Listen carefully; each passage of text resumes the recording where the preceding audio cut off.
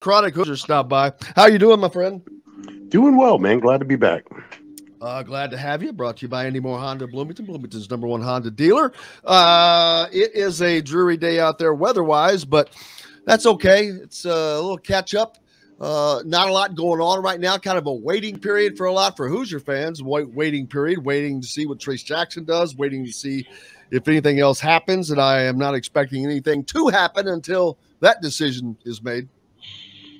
No, I would guess that front is probably heating up behind the scenes right now as far as activity is concerned, as the draft draws nearer and the deadlines come and go. As far as guys entering into the portal and whatnot, this is the point where, especially as school winds down and it frees up the schedule for a lot of these athletes, where they can actually start going and doing some draft evaluations in earnest, getting workouts in front of teams and their personnel, and start to receive the feedback that they're going to need in order to make those choices. And it's going to be a fascinating choice. My buddy Zach Osterman had a great article in the Star today talking about just what a unique case Trayce Jackson-Davis presents in this new era of NIL for guys that are borderline, that are probably looking at a two-way contract at best, and what the prospects entail with those types of decisions. So it's probably happening right now. You probably will get little information until the decision's made. I wouldn't be surprised if you see some tweets here and there about who's working out where, but ultimately they play the waiting game right now until the end of the month before they have to declare their final intention, whether they're going to stay in or whether they're going to remove their name and come back out. So it's going to be an anxious month for the Hoosiers, or at least for Hoosier fans. But I have a feeling probably, I don't know that it'll go to the deadline. I wouldn't be surprised if in a couple of weeks we don't get some indication, though, as far as what the roster is going to look like finally for next season. Yeah, I'll have to find my tweet I sent out like 3 weeks ago. I fully expect Trayce Jackson to be back. That's my opinion on it. But he's certainly going to go through everything he can and do what's best for him without question. I just look at the information I look over, which I don't have the information he has. He's got inside information. He's talking to NBA people. That's obviously something that I do not have. But I saw Zach's article too, and I referenced it earlier. I agree. I said that, had this been 5 years ago, Trayce Jackson-Davis, there wouldn't be a question. He'd be gone. He wouldn't have a choice. He'd be gone to either play in the G League or to head overseas. Yeah, and that's what NIL gives these guys now. They have the opportunity when it comes down to making a choice whether to go professional or retain their amateur status and stay in school, to go get some advice, to go get some feedback. And guys like Trayce are exactly who this process, or is very much who this process was designed for. And I think it's been a bit of an adjustment period. I remember in years past when the rule first changed and allowed them to at least test the waters, a lot of folks kind of freaked out. And I never really understood that pushback against it. I mean, this is a life-changing decision for these guys. And to have the ability to not jeopardize your college eligibility while still going out and getting expert professional opinions about what their prospects are, what elements of their game they need to work on, what they need to do to improve, or conversely, what the NBA loves about them, and allowing them to make the most informed decision possible. And I think it's absolutely a win, not just for the players, but for college basketball fans in general, because there's nothing worse. And we've seen it, several times in the past, guys who made the decision, who sacrificed the eligibility only to find out that all that glitters was not gold. And, they end up chasing careers overseas and all the struggles that entails, largely because maybe they overestimated their potential, or in often cases, they just got bad advice. And, the other element to that whole decision process, a lot of times it comes down to financial matters. Now in the NIL era, guys don't have to make that choice. They don't have to sacrifice, the pursuit of their degree or the other opportunities college allows in order to get paid for doing what they love. Now with NIL, as we're seeing and will continue to, these guys can actually make a pretty decent living playing college basketball just for being who they are and being able to profit off their name, image, and likeness. So be fascinating to see exactly how this shakes out. I don't know that we'll ever get the full details as far as an accounting of what it's going to take to keep a guy like Trayce in campus. But my guess is there's some handsome rewards for him if he chooses to come back to Bloomington for another year. You know, in Chronic, some kids just don't like school, but Trayce doesn't strike me as that kind of kid. I think he enjoys the academic side of it, the campus life side of it.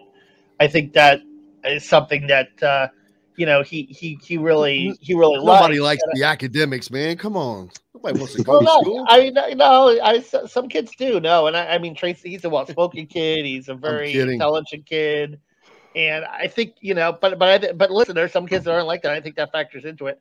Another thing, NBA Draft Combine, Chicago, May 16th to the 22nd, and I was looking to see if there was a list of invites yet. I haven't seen one, but my guess is Trayce will probably be on that list, and he'll have plenty of workouts too as well. I mean, how could he not be on the list for invites? I mean, I would think anybody projected at any place through the second round would get an invite. I don't know how many they invite, though. Is it like 48 or what's the number? But yeah, I agree. No matter what, I think he's down in recent years. Shooting from the hip, I feel like it's like 75, 80, somewhere thereabout. Oh, then if it's that kind of a number, then he's without question because he's inside of that number. I've never seen him outside of that number on anything, so he'll definitely get an invite. But there you go. That's his opportunity. But they also, that's where they find guys that they really probably didn't think much of, and that's where a guy that's sitting down there in the bottom of that second day at the moment gets moved up some. So how he performs is, that will determine whether or not he comes back. I guess if he can hit some shots, somebody may decide to take a shot at him. Just looking last year, it looks like there were 69 invites sent. Then there's no way he does not get an invite. So there you go. I think that he ends up there. But ultimately, I think that he ends up coming back because it's just the opportunity coming back. He would make more money. My prediction, again, this is just me talking.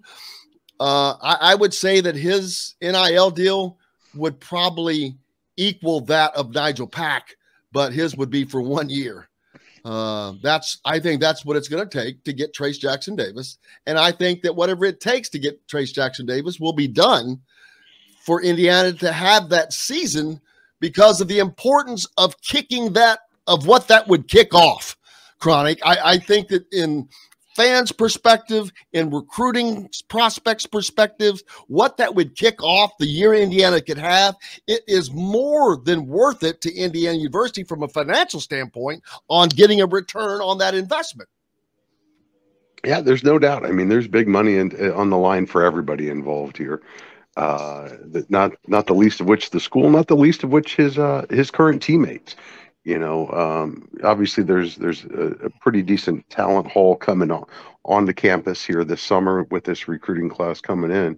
But you may be on something there when you mention the kind of the pride element of it. There's a reason Trayce Jackson-Davis committed to Indiana when Indiana wasn't necessarily shining in the national spotlight.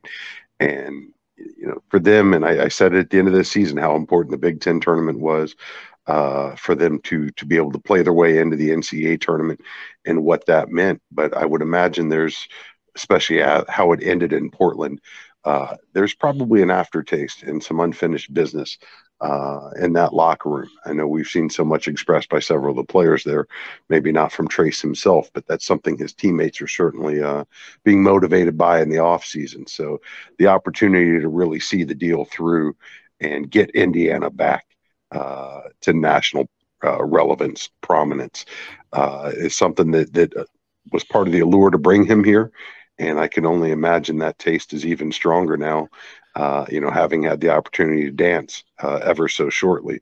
But at the end of the day, this often comes down to kids' hopes and dreams and how close he feels like he is to actually realizing and actualizing those dreams. So it's going to be interesting to see where it shakes out. I certainly, if I were a betting man, I would imagine, like yourself, we see him back next year.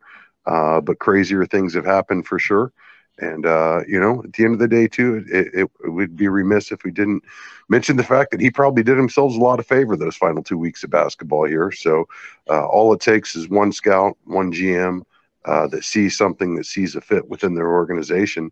And, they're making some pretty compelling pitches as well for guys that they want to get to suit up for them. So it's going to be a tough couple of weeks, but I think we'll get through it just fine. No matter which way he decides, I think the program is on the right track, with or without him. There's certainly an argument to be made that eventually Indiana is going to have to progress from such a post-dominant style of play if they want to really actualize what Woody has foretold of how he wants the program to become. But I'm with you, man. I think this is a much more potent team with him than it is without him. And I would certainly imagine that there is going to be a continued push to retain his services here in Bloomington. And not unlike when we recruit originally, the first go around, one of the benefits to getting an idea of who's really a player for those services is just knowing who you've got to outbid. So there's a lot of information that's revealing itself to all parties involved right now. And I think that information is just going to continue to come in and clarify here in the coming weeks. Kevin, to kind of agree what you was talking about earlier, I do think that he enjoys being a college student. He enjoys being an Indiana University basketball player. And I think that there was nothing he would love more than being the guy, known as the guy, who lit the fire of Indiana's return to prominence, which, whether that's true or not, that's kind of how it would be perceived if he comes back next year. They have a great season, and then that propels from that point forth. So there's a great allure to that. I don't want to use the word savior. That's a horror, but the resurrector. I mean, it's the program is sitting here. It's toiling. It's ready to go. You can see it's ready to spring forward, but it just hasn't done it yet. And to be a part of that, to actually be the Pied Piper of that, I think that would be a big mark of pride. Not only that, the additional numbers that he would put up would put him into the Indiana Athletics Hall of Fame. He could potentially end up being the all-time leader in rebounds, blocks, and pretty high on the scoring list. Yeah, I think it would open up a lot of doors for him being an Indiana legend. I agree with that.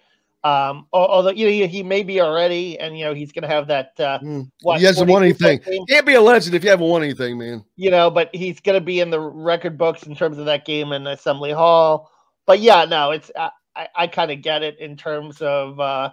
Maybe a comp would be like, right, George McGinnis, right before the Bob Knight era, right? Who put up big numbers and, but wasn't a part of those. You can't compare teams. George McGinnis now. That's he's a basketball god.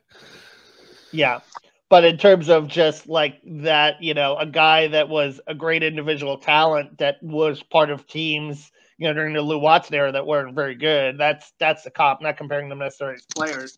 But Trayce is, he could come back and he could definitely leave a different legacy this senior year if they make the tournament again and if they go deeper, which is certainly the hope for Indiana fans with the talent that's been accumulated combined with the experiences coming back, that this could be a team that, last year they got a taste. They made the tournament. They had a little bit of a bad draw going from, Dayton to Portland cross country and didn't have their legs under them in the St. Mary's game. But this year you play for a higher seed, a higher finish in the Big Ten. The fact remains that they haven't finished higher than 9th in Trayce's 3 seasons in the Big Ten. That's what really has to improve so that you can get a better seed and you're not shipped out to Portland. That's the real key, is that you play the regular season for seeding in the NCAA tournament. And maybe this will be the year with the talent that Indiana's returning combined with what's lost around the league where you can really make hay and make a run there to be in that top echelon of one of the best conferences in the country.